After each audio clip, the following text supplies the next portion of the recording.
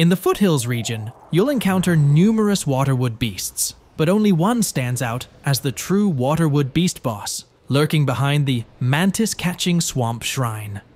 This formidable foe is tougher than you might anticipate. Towering over its smaller counterparts, it poses a significant threat, and its somewhat awkward hitbox around its mouth adds an extra layer of challenge. When it's submerged, its attacks can inflict massive damage, so employing abilities like Cloud Step or Rock Solid is wise to mitigate that risk.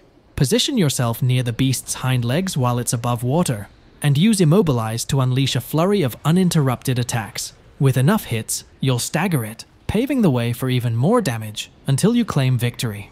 Don't forget to like, comment, and subscribe for more content on Black Myth WuKong and other exciting games.